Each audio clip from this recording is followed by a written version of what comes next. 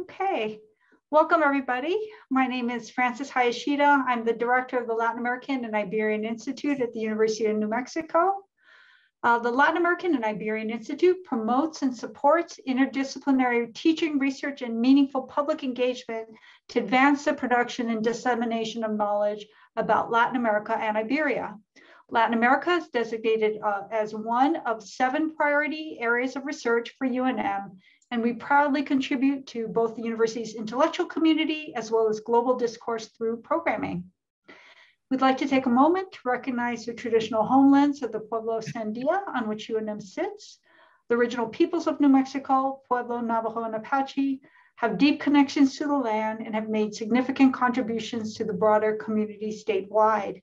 We honor the land itself and those who remain stewards of this land throughout the generations, and also acknowledge our committed relationship to Indigenous peoples. I'm delighted to introduce our speakers for today, Les Field, Lara Gunderson, and Felix Manuel Burgos. Les Field is a professor of anthropology at UNM. His research in Nicaragua, Ecuador, Colombia, and Native California hinges upon establishing collaborative relationships with communities concerning the goals, methods, agendas, products, and epistemologies of anthropological work. Lara Gunderson is an anthropologist who received her Ph.D. from UNM. She focuses on community-based solutions to health disparities. Her dissertation centered on contemporary Christian-based communities in Nicaragua who base their social justice activism on their particular interpretation of Catholicism. Felix Manuel Burgos is a linguist from Colombia. He is a clinical associate professor at the Department of Spanish and Portuguese at NYU. Professor Burgos has a background in Latin American studies with a specialization in anthropology and linguistics and holds a PhD in Hispanic linguistics. His research interest is the application of critical discourse analysis from a semantic perspective to study ideologies of class and the production and reproduction of relations of power in Colombia. So thank you all for sharing your work with us today.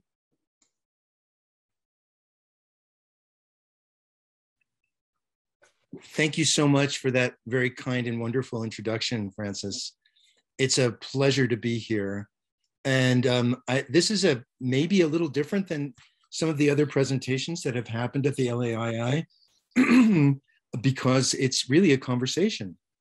And so the conversation is between myself and Lara Gunderson about the work that we have done in Nicaragua and around certain themes, and between myself and Felix Manuel Burgos around the work that both of us have done in Colombia. I was the chair of Lara's committee. She graduated from the Department of Anthropology here at UNM in 2018, and I was a committee member for Felix Manuel. He graduated from the Department of Spanish and Portuguese, also here at UNM in 2013. So I have a long-term knowledge about my former students and their research and their trajectories. And it's a great pleasure to be able to participate with them in this conversation today and to invite other people into the conversation. So I'd like to just first start with a kind of overview of the genesis of the project that brought us together talking about the subjects we're going to talk about today. To be perfectly frank, I'm a child of the late 60s and early 70s. And that means that I was exposed to a lot of utopian thinking as a part of my coming up politically and academically during that time period. During that time period, there was a great deal that was written, both in popular fiction, in movies, and also in the academic world that was of a utopian quality, from socialists, from Marxists, from feminists, from people of color, from the Black movement, from the Hispanic movement, the Chicano movement, from Native Americans. There was a plethora of utopian thinking that was characteristic of the late 60s and early 70s. That current, I can't precisely date it, but starts to dwindle in the 1980s. And eventually, I guess there's very little utopian thinking in the circles that we travel in today, academically and politically. And instead, utopian thinking has been replaced in large part by dystopian thinking.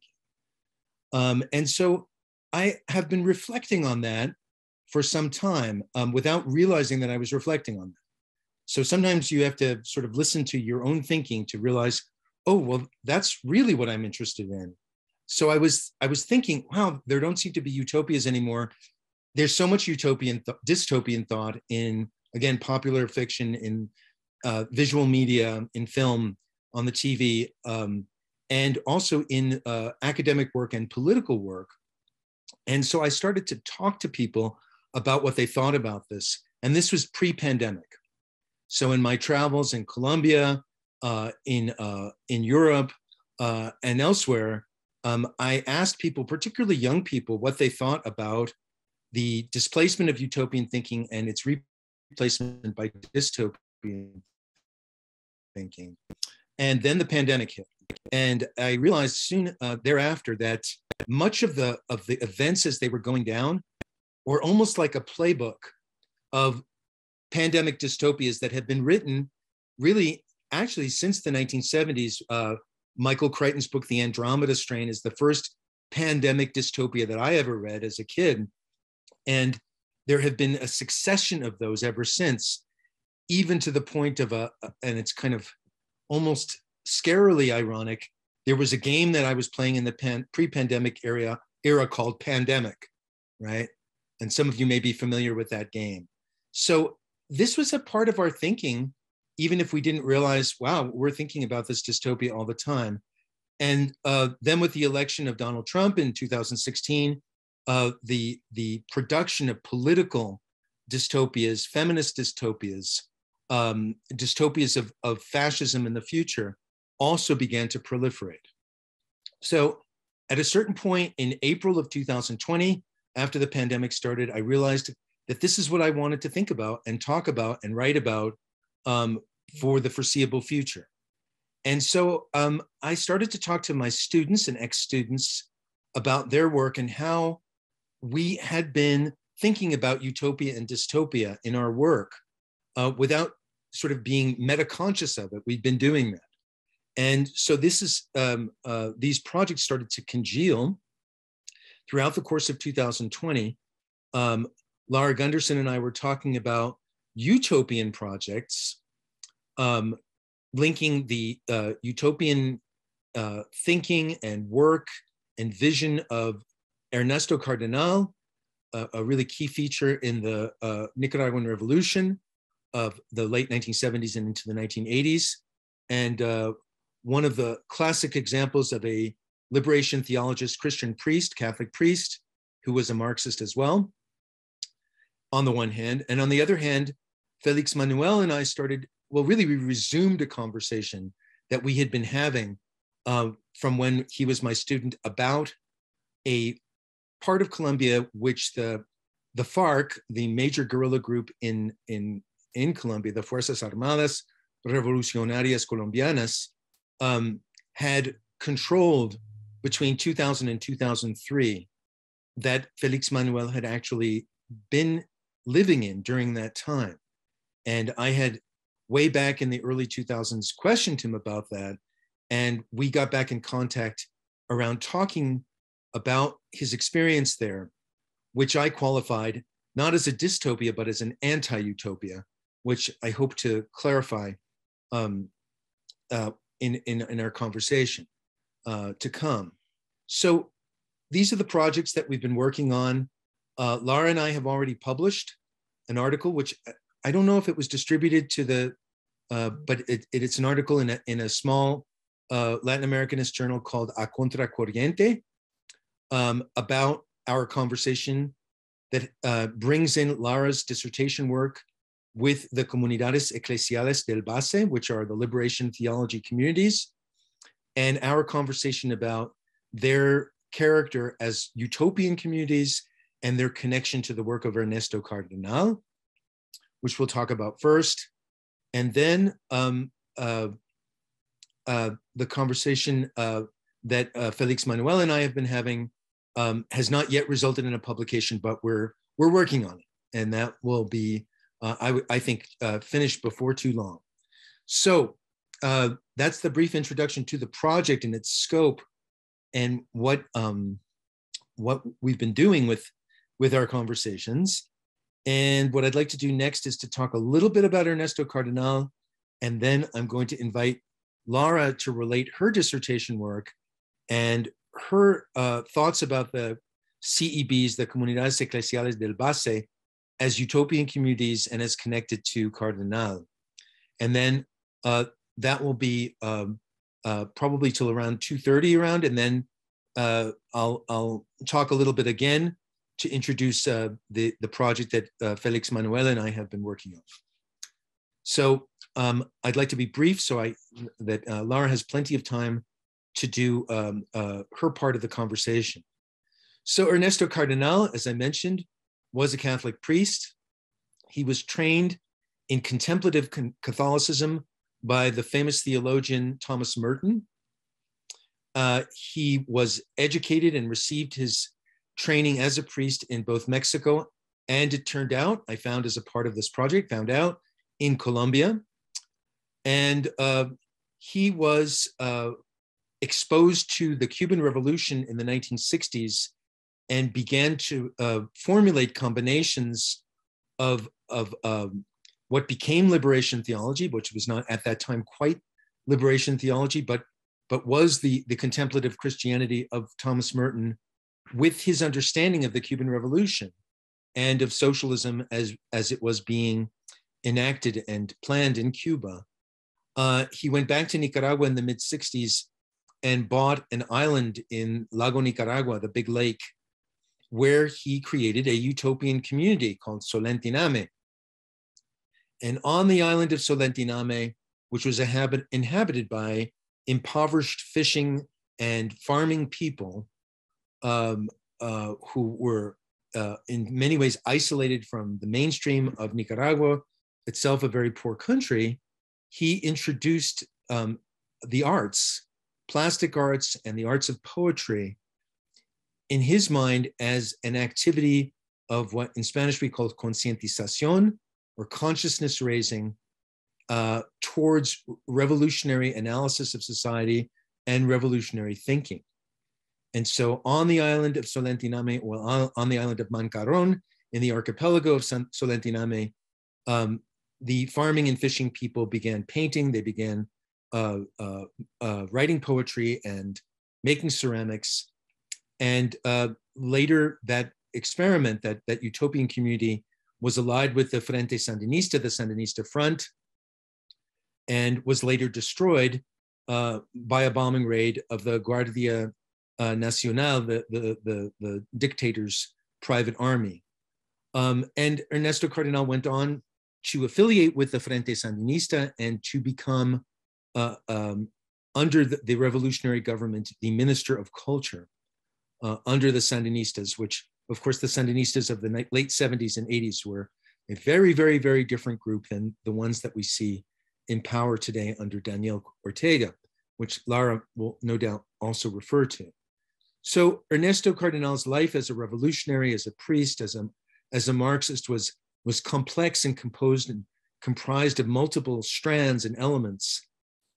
His career as the Minister of Culture was really quite also amazing. That's where I encountered him in my dissertation work, because I worked for the Ministry of Culture, and my work and my thought was deeply entwined with his in my dissertation. So I'm going to stop right there at 2:15, and I'm going to invite Lara to come in and talk about her dissertation and what she found in terms of utopian thinking, utopian politics in the CEBs, and her further thoughts about that. So Lara, hi. Hello. Okay, here I go. So really I'm going to introduce the Christian-based communities that were really developing in Managua around the same time as Cardenal was in Solentiname. And then maybe we can get into some conversation and stuff too. So Christian-based communities in Nicaragua Comunidades Eclesiales de Base. They call themselves the CEB, C-E-B. So I'll call them the CEB too. They emerged after the Catholic Church's Second Vatican II Council from 62 to 65, if anyone is versed in their Catholic history, of the reforms, and then the Medellin Conference in 68, which was really to figure out how to implement the reforms in Latin America. And in that spirit of the proclaimed preferential option for the poor. And the CEBs ended up becoming the model to organize Catholics who wanted to practice their faith, especially in places that had a shortage of priests. And liberation theology, too, importantly, focuses on helping impoverished people free themselves from structural inequalities. During my fieldwork, I wanted to talk about one example. The CEBs are super involved in like identity workshops, agrarian reform workshops. And one of the workshops that took place in a little rural community, in a community house, focused on identity. And on the poster paper, the CEB facilitator talked about the CEBs kind of as a model for a future socialist society. And they had divided the church history into three models. And this person started talking about in the first centuries of Christianity and having the church become more centralized over the centuries with Constantine, and then the development of the Pope as having this absolute power. They went on to talk about the French Revolution, the emergence of Protestantism, the Industrial Revolution, and capitalism. And this speaker in this rural community then defined capital and money as being false gods and asserted that the church had situated itself within the capitalist system. And the final model to come out of this is the Church of the Poor, which is the people who practice the liberation theology. And the idea of the Church of the Poor is that the members actively work to free themselves or liberate themselves and others from the constraints of capitalism that impoverish them, both economically and spiritually. And so they talk about bringing a kingdom of God. They say a kingdom of God on earth. That's what they are working toward bringing about. And they use different words for that, but it's very, I mean, their religiosity is strong. When I first started, looking into doing field work and researching them, a lot of literature about them had been on their political involvement. And during my field work, I realized I was working with actually people who were just very Catholic, deeply religious, and they were just trying to practice their faith. And so they say kingdom of God on earth, but they also use egalitarian society, liberation, socialism, but that religious language is really primary for the CEBs. And they hold that this was Jesus's project and that they as Christians must work for an egalitarian society. And so with this religious language came prophetismo, to denounce the structural sin that is capitalism. They call it a structural sin, inequality, economic inequality, and to announce something better, that they can build something else. And they used, years back, Otro Mundo es Posible was really trendy. And this was in their language and in their documents too, to build another world is possible. And so they were working for this like transformative society, announcing that it can come. And they did work in conjunction with the Sandinistas and were instrumental in bringing in that Sandinista revolution that Les mentioned. In the 80s, the church was extremely threatened by them because they didn't need the hierarchy of the priests to practice, and they were exiled from the churches in Nicaragua, and they were forced to practice their faith in each other's homes in little communities. And it was Padre Arnaldo Centeno, who I wanted to mention, who arrived from Mexico to Nicaragua in 82, who continues to accompany them in this day, who's really the primary shaper and guide of the CEBs. And they call him a guide. They call him an advisor, a faithful friend. He loves them. He values this kind of practice. And they perceive him as to embodying those Vatican II reforms and Medellin reforms as well. how's that for an introduction? Should we, should I keep going? Should we talk? Sorry, I had to get unmuted. Well, Lara, can you tell us a little bit about how you feel that the work of the SEBs and the work of Ernesto Cardenal are aligned or not aligned? And would you qualify the SEBs as utopian thinkers? Yeah, okay, so I think they are utopian thinkers, and in a really interesting way, you know, in the face of this, you know, myself included, the world's going to hell in a handbasket, this anti-utopia or dystopia you talked about. You know, my time spent with them was, wow, in the face of all of this, these people have asserted a kind of utopian future still, and continue to do, have not lost it. And the reason why I mentioned how religious they were is I think that's a pretty big reason why they can continue to do this. And so maybe I want to focus on, I think, talking about profetismo, and what I mean about that is the denouncing and announcing, essentially, like I mentioned. But they're constantly denouncing this corruption, including of not all of them. This is a debated issue, but denouncing like the current Sandinista government, for example, and announcing their base values of living in a more socialist society. And so I think they have continued to uphold this utopian thinking. But when you asked me to look at what they said about Cardenal, I went back to my field notes, and what I found was them talking about Oscar Romero over and over and over. It was Oscar Romero, more than Cardenal, much more than Cardenal. Padre Arnaldo talked about Cardenal, Ernie, and would you know, quote him and mention him, and certainly the SEBs knew Cardenal from, you know, their history and what they lived through the 70s and 80s. But they talked about Oscar Romero, who is not a Marxist, who is maybe not, you know, who was at one point, you know, involved with the richer society of El Salvador.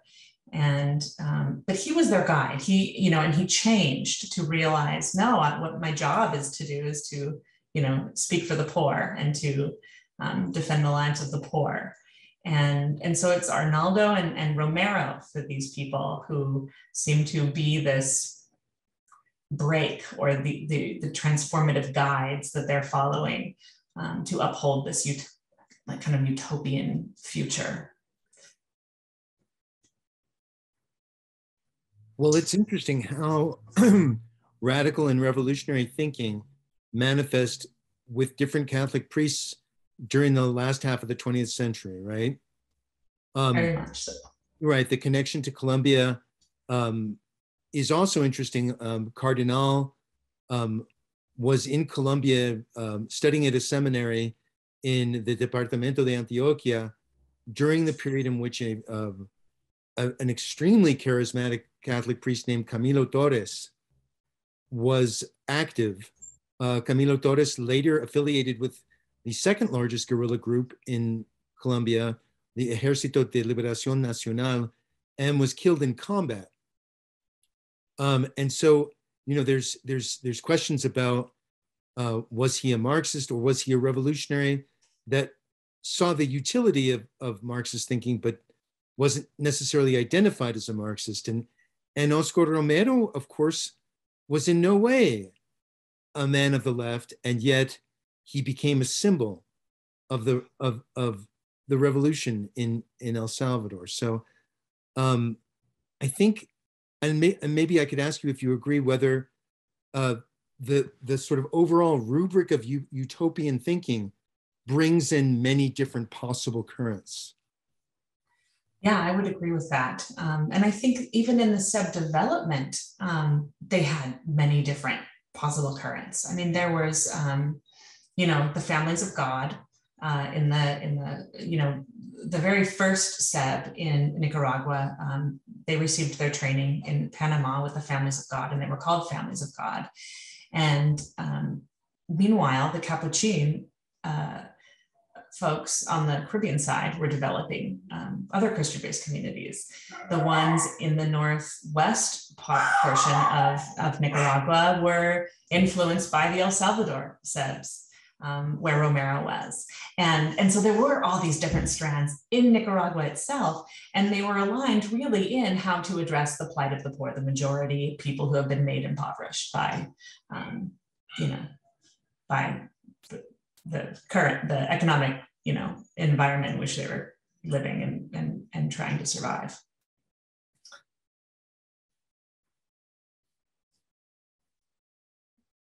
Sorry, I'm clunky with the unmute. Thank you, Lara. That's really interesting. There's so much more to discuss. There's so much more to think about in terms of who are the protagonists of revolutionary thinking, right? In Marxism, obviously, it's the working class, but in Nicaragua, it was this idea about los pobres, the poor, or the majority, the poor majority of people, which of course is the great and was the great majority of people in Nicaragua. So this is I think an amazing example of one of the most impoverished and one of the most really at this point politically oppressed nations in the hemisphere, where utopian thinking continues to be relevant. Yeah, it does. And internally among the Sebs, they're not even united in how to, in this current reality. I think they would be united in how they talk about the poor, but not how they align with any political, leadership or powerful leadership. The founding Seb that emerged as a family of God in the 60s, they reportedly are practicing sovereignly again because they decided to stay supportive of the current Sandinista government, whereas other Sebs in Managua, in the capital itself, said, no, we're denouncing them. They are not upholding the Sandinista values that we hold dear. And it was a big break. And so while in my fieldwork, they were working at this relaunch, this relanzamiento, the last few years have seen new breaks emerge. Thank you so much. It's enlightening to think about people who live in Nicaragua who, quote unquote, don't have the luxury to think in utopian terms and do. Yeah. Right? Right. And do. Well, this is not to cut off this conversation, but we're going to move on to the second part of the conversation, which is with Felix Manuel Burgos.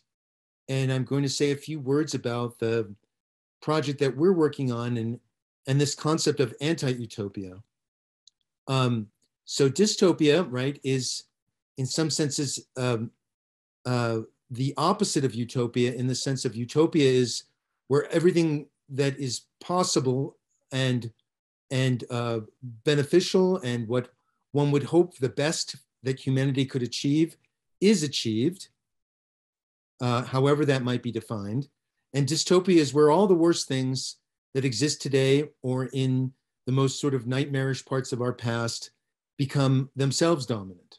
So a fascist dystopia, right, is often like saying in a show like The Man in the High Castle, it's a fantasy of Nazism and Japanese militarism as having been the victors of the Second World War and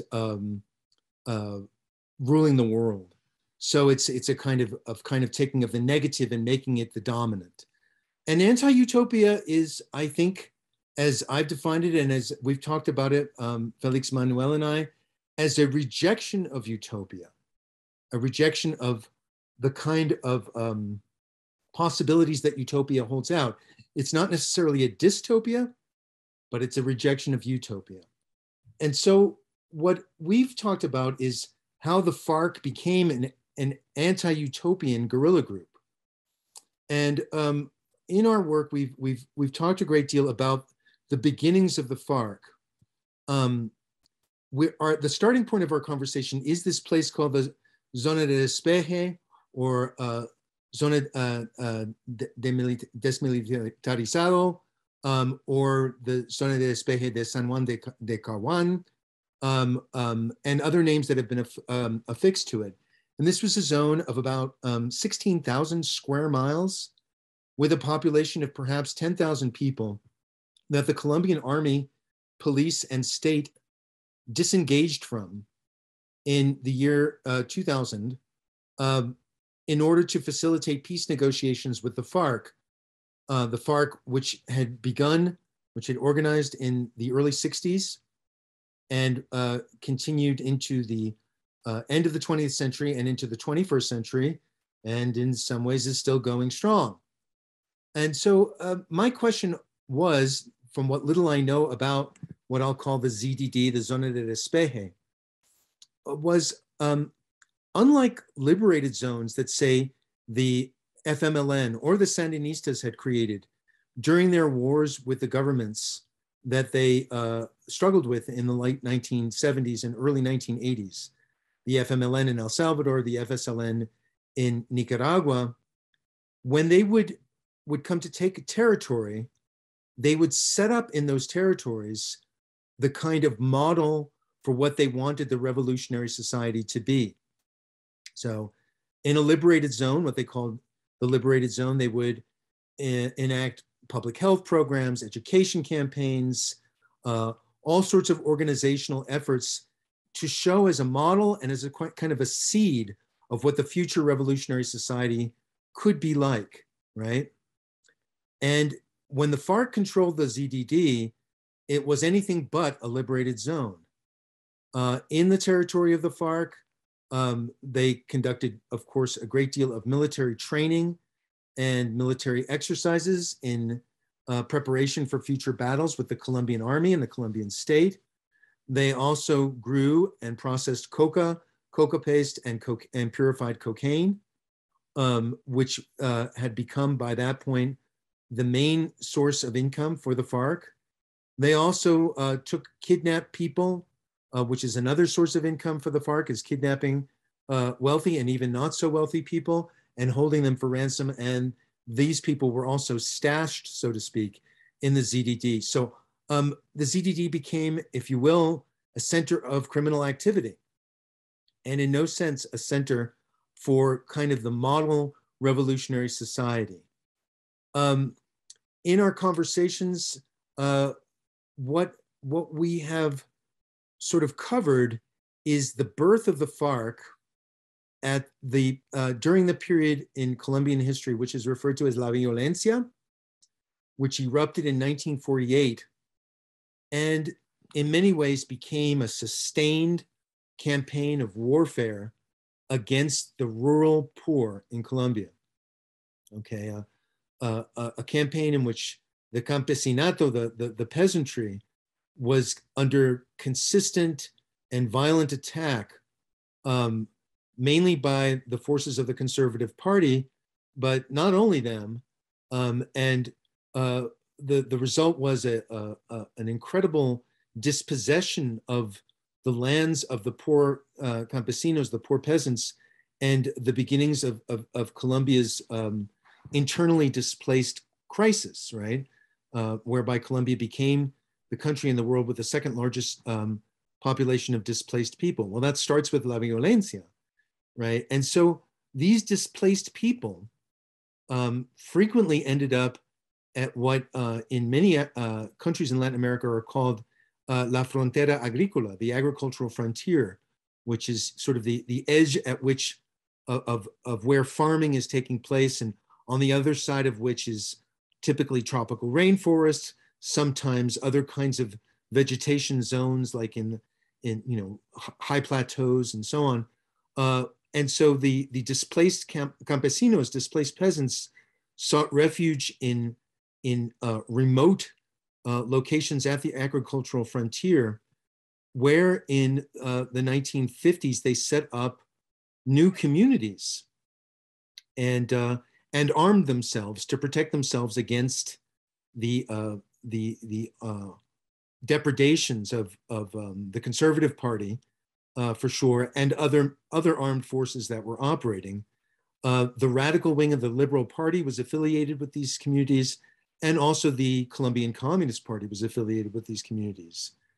And by the end of the 1950s and into the early 60s, these communities, they weren't extremely large, but they controlled some substantial space, if you will, in remote regions in the interior of Cauca, Caquetá, Meta, Putumayo departments.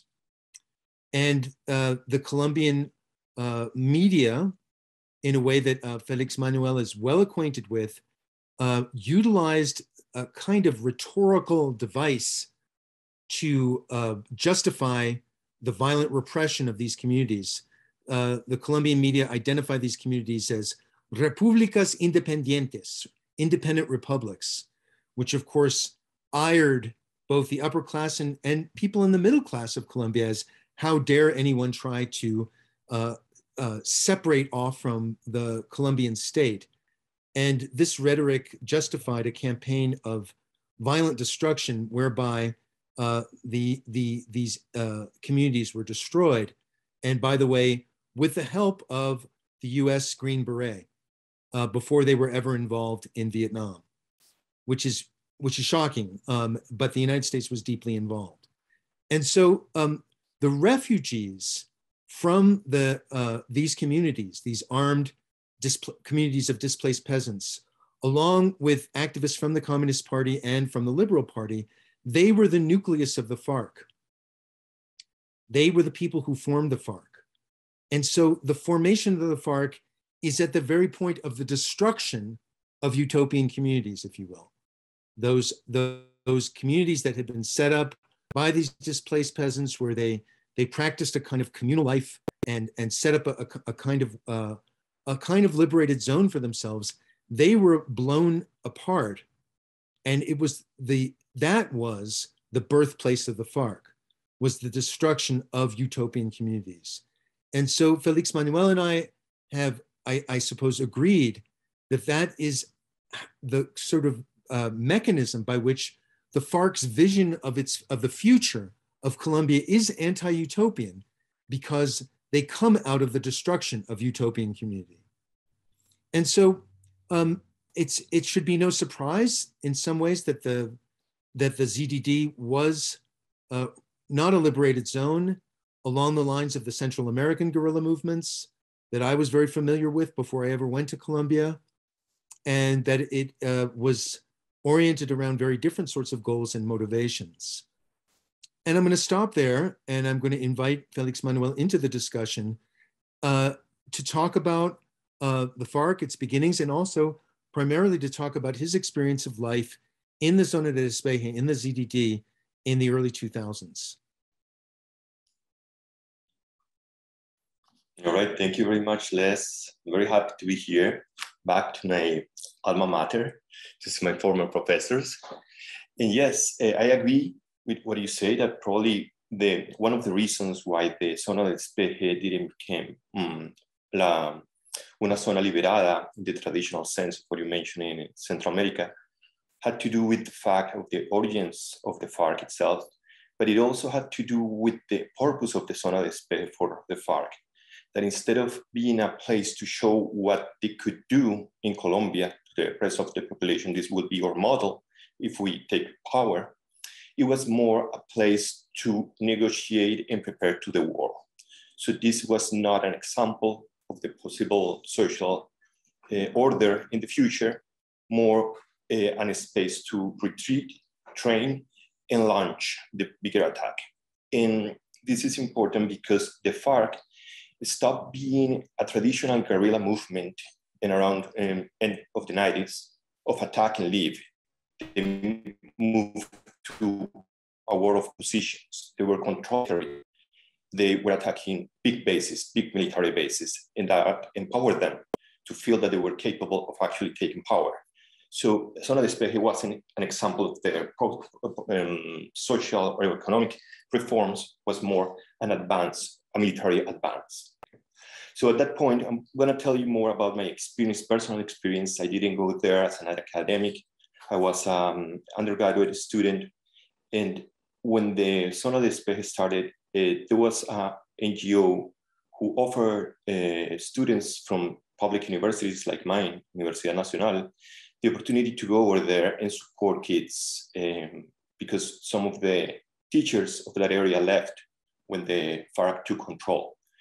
So I was a very idealist student. I was definitely left-wing, still are, but more radical, let's say. And in that time, we had this idealistic view of the FARC, and we were thinking that probably we were going to see a lot of Che Guevaras. And who knows, probably became one there in La Zona.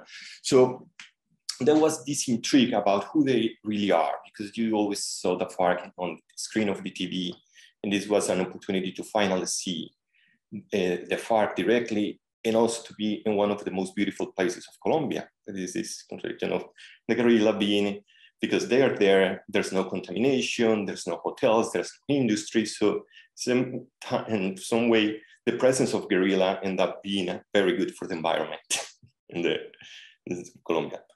So I'm gonna show you, you allow me to share this screen. Marlene, can I share my screen, you guys? Yeah, just a second. Mm-hmm. Okay, now it should work. All right. Thank you. So, in the south of Colombia, as you know, Colombia has the mountains, the Andes, right? And most of the population of Colombia live in this area. This is a very unpopulated area of Colombia. All this, the Amazonas, Los Llanos, and this specific part, which is the center, where the FARC started, that is around this area.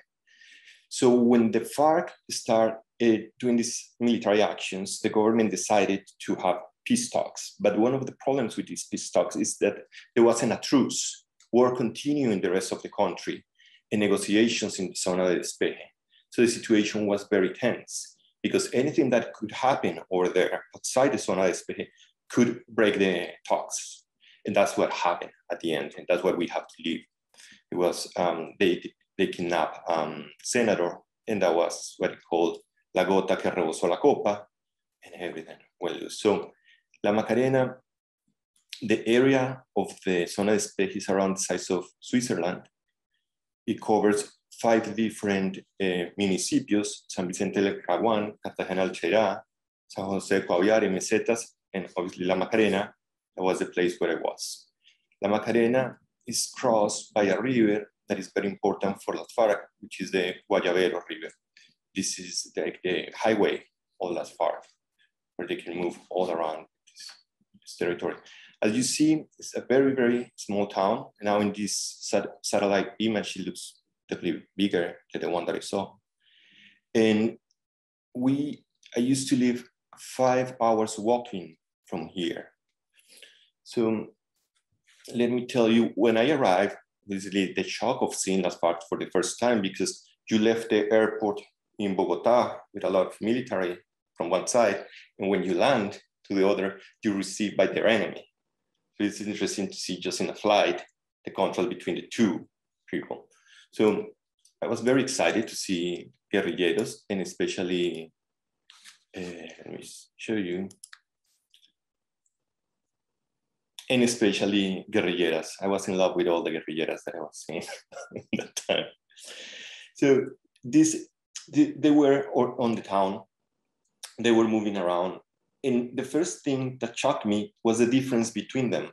I assumed, because of they call themselves Marxists, that there was gonna be an egalitarian army. And it was very clear that there were different frentes in the type of band.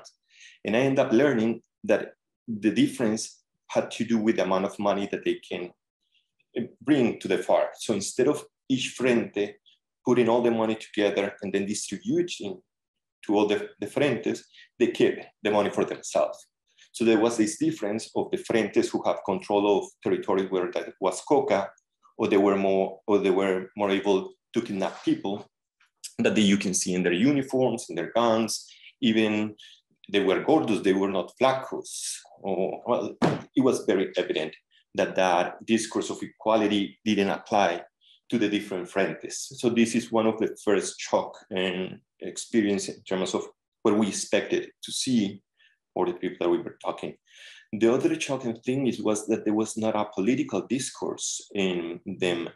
It was more the military discourse. In part of this is that the zona de despeje was controlled for one faction of the FARC, which was known for being very militaristic, which is the Monojojoy part, not the one that is related to the people that went from the Communist Party, that were students and end up more in the mountains. So the FARC itself had different, let's say, military political groups within the FARC. It wasn't established. And they were more militaristic, more towards taking the power, and less about what we're gonna do when we have the power. So this is me at that time. This is the Guayabero River. This is what I have to cross in order to get to my school. And I lived there. I live in my school because it was 5 hours from town. So the only place where I can stay was inside the school, which was this one. This was my room. We have a little library over here, and this was the classroom. That time I had, we started with 80 students.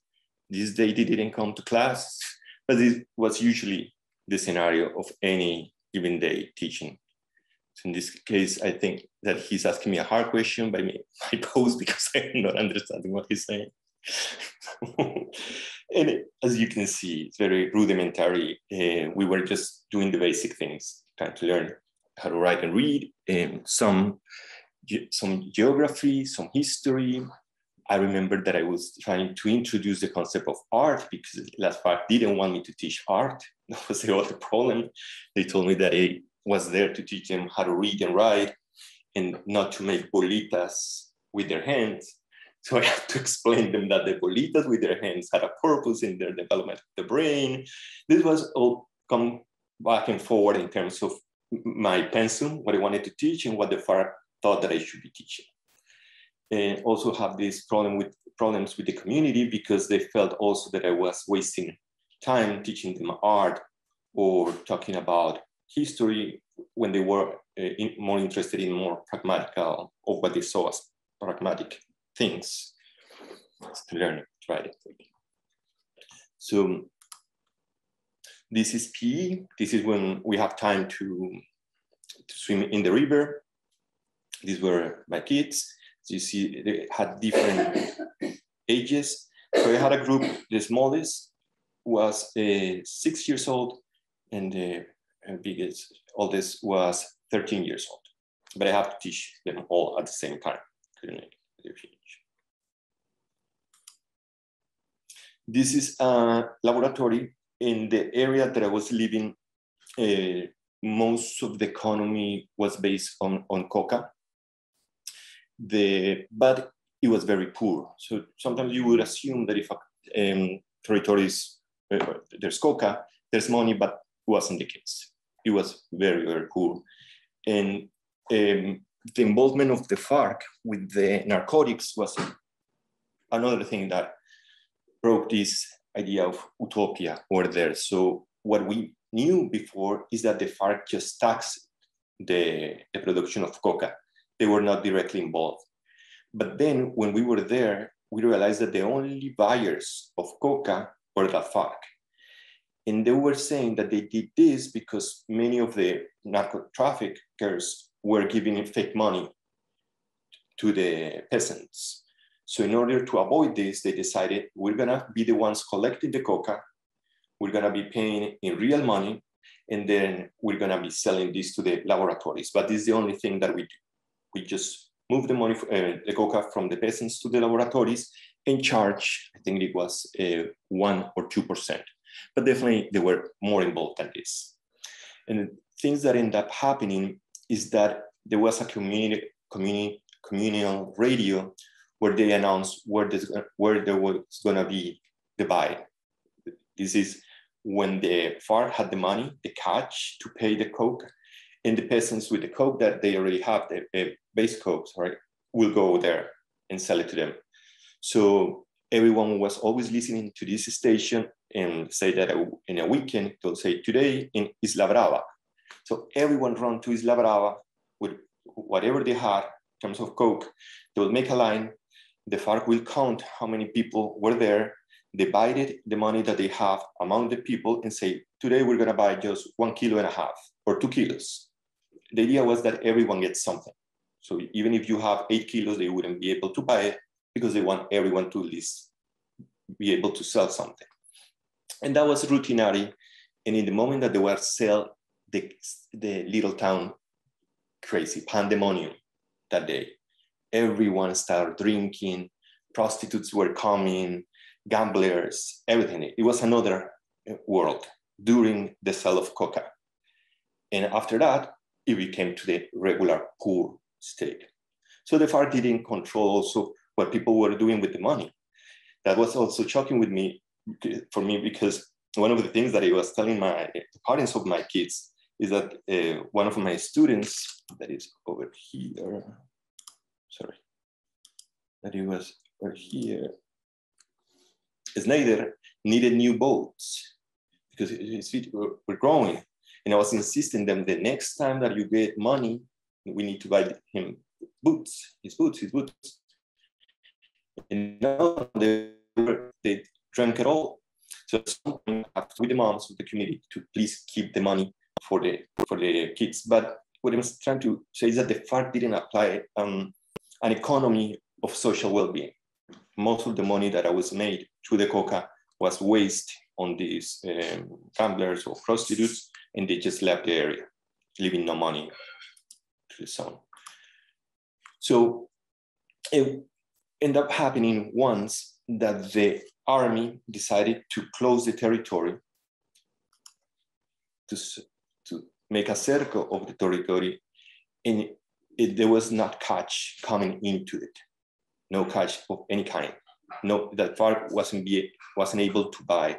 So all the kitchens start to stock with coca bales. I remember having breakfast among tons of coca bales, seated on coca bales, and we wouldn't be able to sell it, to change it for money.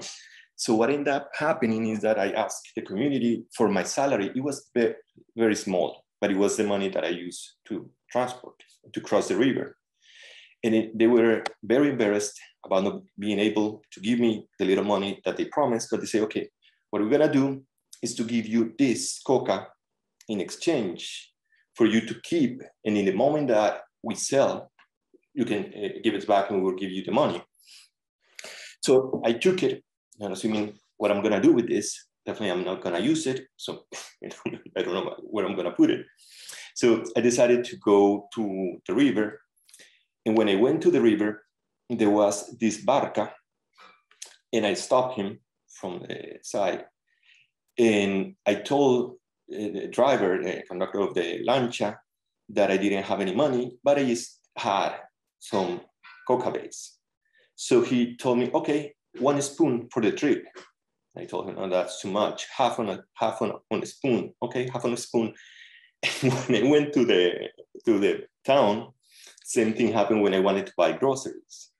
That instead of giving money, I was giving coke. And what ended up happening, I was not the first obviously doing this, is that the coke, basic coke, became the currency. So it was interesting to see, for example, an old lady with a crucifix, very conservative, paying with coke, the things that we were buying. And the coca paste became currency for 2 weeks, I think, something like that, after the FARC could bring cash and everything went back to normal. But that was one of the experiences that I remember the most about how the FARC in the Zona de Despeje changed all the economical, social structure of the communities here. at the end, what happened is that, as I told you, a senator was kidnapped. We always heard, we were depending on helicopters. And there were helicopters occasionally. So the Zona de Espejo wasn't respected by the army. And we knew that because we heard the army helicopters. But the helicopters, the presence of the helicopters intensified. So in one point, I was very scared with the kids because we were thinking that probably they were going to shoot the school because we were very visible from the air. So I asked the community to write escuela on the roof for the army to see. But at the same time, we didn't know if they were going to respect that, the fact that we were escuela. So we did this drill with the students that every time that we hear an helicopter, we will run to the same position in the river. It was next to this part of the river. It was a big stone. So we all sit in there in a specific order. First the little one, then the second, and I was the last to get there. So we train in the school every time that we have an helicopter. I would say helicopter, and I will count the time. How good are we doing in getting into under the rock? And what ended up happening with the kids is that every time that I had to say something like, examen de matemáticas hoy, helicóptero, and all of them end up running down the river. And that became like a ritual, the helicóptero. But then when it intensified, the NGO told us it's time to leave. You need to leave. It's clearly, this is gonna end soon. In the army is not the problem. The problem is the paramilitaries. The paramilitaries are gonna be coming. And if they see you, definitely they will assume that you are supported of the FARC and you definitely be killed.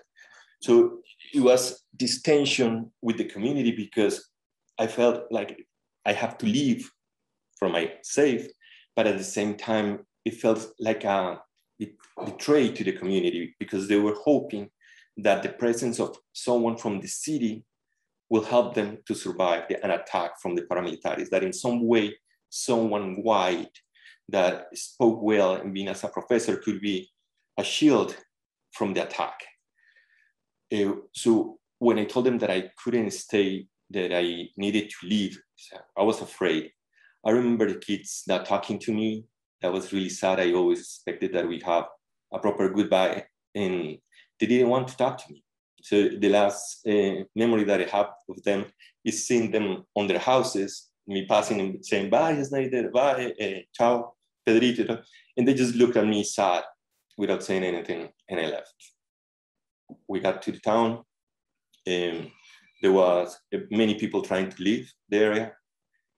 We finally could get a flight that took us to Villavicencio. And well, that was the end of my experience in the Zona de Espejo. Felix Manuel, thank you for sharing what is certainly a series of both strangely amusing, but also terrifying memories. And I hope that those, what Felix Manuel described for us is a testimony to what we have called anti-utopia, which is a rejection of utopian notions, not necessarily a dystopia, but a rejection of struggle for utopian ideals or utopian visions. There is so much more we can say, but we're right at 3 o'clock, and I'm wondering, Marlene, we should take questions at this point, right? Yeah, that sounds great. I mean, unless anyone else has any